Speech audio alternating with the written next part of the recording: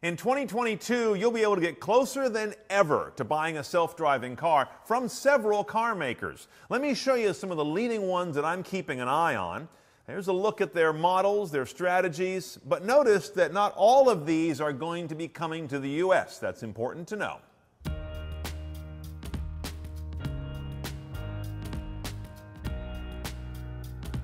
By the way, I'll be talking today about cars that you'll be able to buy, not about things like automated ride services or automatic delivery robots. That's a really important sector, but it's a different story with a different storyline for another time.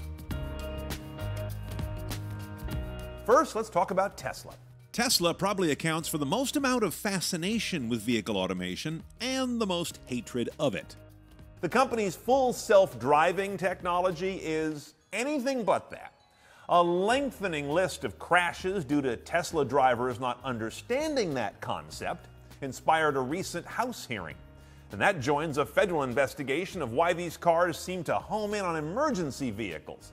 And the companies had to withdraw some features, like one that allowed the driver to play video games in dash while underway, and one that allowed the car to blow off some stop signs and do a rolling stop. And they've apparently generated a spike of complaints about that sort of phantom braking that some of their vehicles do, and a feature that our Tim Stevens called out as a good enough reason to recommend you do not buy a Tesla until that problem is fixed. And Tesla full self-driving has inspired the first known charges of vehicular manslaughter against the driver of a car that was underway with its own automation ostensibly in control. His Tesla that was supposedly operating itself when it blew through a red light. But now the question is, who was really in charge? All of that hot mess aside, a fair number of car tech watchers believe Tesla will crawl, scrape, and beta test its way on public roads to something approaching level 4, perhaps by the end of 2022.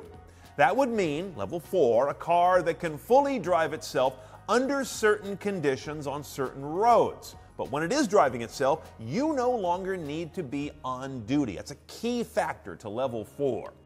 In our minds, level 4 is the first level of autonomy, with levels 0 through 3 below it all being flavors of driver assistance. Now, how many of those roads and how safely it could do so remains to be seen, as with anything with Tesla, until it actually arrives. Count me in on the to be convinced column. You see, level 4 is a big deal, and to get there is a huge jump from where we are now. Now let's talk about a company that doesn't screw around with safety, Mercedes-Benz. It's expected to launch perhaps the first mass production level 3 car in 2022, using what it calls drive pilot technology. Now level 3 is also a big deal because it's the first of these levels of autonomy that do allow you to check out from driving while the car is underway. It just requires that you nonetheless be ready to snap your attention back at any time and take over driving when the car signals you to do so.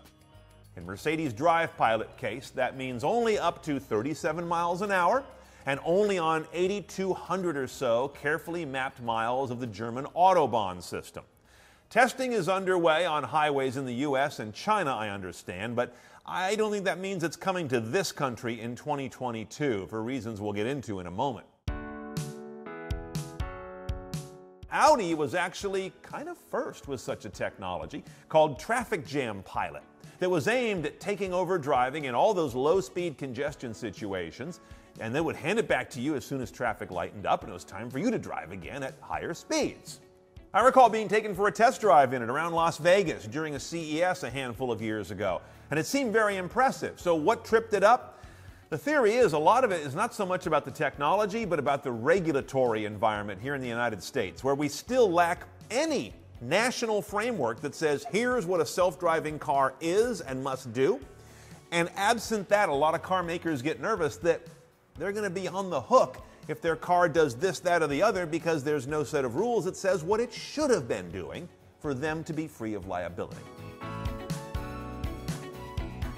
And rounding out our German 3 is BMW, also widely expected to roll out level 3 technology in the new 7 Series, but again, partly because of the regulatory environment here, we probably won't see it in the US, at least not in the first year. They've been trying to work on a regulatory framework in the US Congress, but to be honest, it's kind of on a back burner. In the Japanese domestic market, things are interesting as well. You can get a Honda Legend, what was sold here until a couple years ago as an Acura RLX, with what they call Honda Sensing Elite. It's a lot like that Audi system we just talked about, which can handle those low-speed traffic nibbling situations. Honda says and shows that the driver can watch TV on the nav screen while this system is connected and taking over the driving. But they can't take a nap, because Level 3 could at any time hand the driving task back to the driver. And every one of those handoffs is a place where it can go very wrong. And that brings up an interesting topic. Level 3 cars have that possibility of throwing it back to you in a lot of situations because their conditional driving is somewhat limited. And that's caused a lot of car makers to say, you know what, we're going to skip Level 3. We're going to go from Level 2, where you're on duty, right over to Level 4, where the car has a vast ability to drive itself. Now, all the Level 3 cars I know of will, if they detect that you don't take back the driving, slow themselves to a safe stop, in some cases pull over to the side of the road, which they can also detect, and typically activate the hazard flashers. In other words, they say, if I can't drive and you're not going to take over, we got to wrap this up. Among the car makers that say we want no part of that messy little dance would be Volvo, which is just moving ahead into Level 4 and eventually Level 5.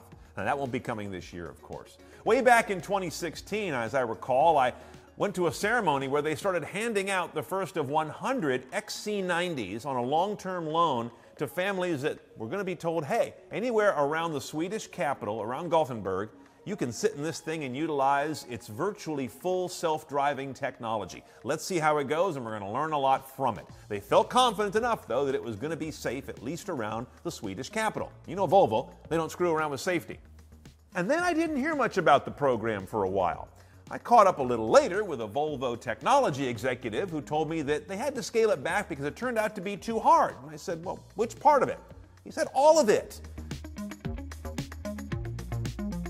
All this is part of why you'll find GM focused instead on doing the most it can with Level 2. Which is multi-factor driver assistance that always requires you remain attentive and ready. With its current Super Cruise that I've talked to you about several times, and that's evolving this year to soon launch as Ultra Cruise in early to mid-23. Now, Ultra Cruise, unlike Super Cruise, is going to add a key technology, LiDAR. And then on top of that, the software is going to build some interesting abilities, like being able to obey any permanent traffic indicator. By that they mean stop signs or traffic signals. It'll support automatic or driver-requested lane changes, as long as the car deems them to be safe. And it can also do left and right-hand turns, and it can self-park in home driveways, which I suspect is the place most of us need the least help in parking. Now, importantly, Ultra Cruise should work on what GM estimates to be 95% of driving situations and virtually the same percentage of roads in the US and Canada. Compare that with Super Cruise, which we have today, that works on about 200,000 miles of roads, not 2 or 3 million miles. And there are plenty of situations where it won't turn on. If it doesn't like the conditions, can't read the lane lines just right, it's much more rudimentary, but not rudimentary at all. And Ultra Cruise can operate in conjunction with your turn-by-turn navigation. Now we start to get a really interesting, powerful basket of tech here. You set a destination and say, take me there. So why is this powerful tech considered Level 2? Largely because you need to remain fully on duty while it works. You get some physical disengagement, but not mental or visual. Now, continuing in Detroit, Ford has something coming this year called Blue Cruise. The name of which, as you can imagine, raised hackles over at GM Legal for a while, until the two came to some kind of settlement over the similarity of those names. Now, Blue Cruise will work on only 130,000 miles of road in North America, a pretty small number compared to where Super and Ultra Cruise are going. And it can maintain speed, maintain spacing between the car ahead of you, do lane tracking, keep you in your lane, do stop and go, and can also set its speed according to the speed limit in terms of the piece of road you're on by recognizing signage. Now, like Super Cruise, it will use a camera in the cabin to make sure that you are always paying attention. Therefore, it's not moving into that Level 4 area where you don't have to pay attention. As you can tell by this point in our video, the biggest challenge around vehicle automation may not be the technology, but communicating what all the levels of the technology can do And which of those levels is in your car, amidst a sea of trade names?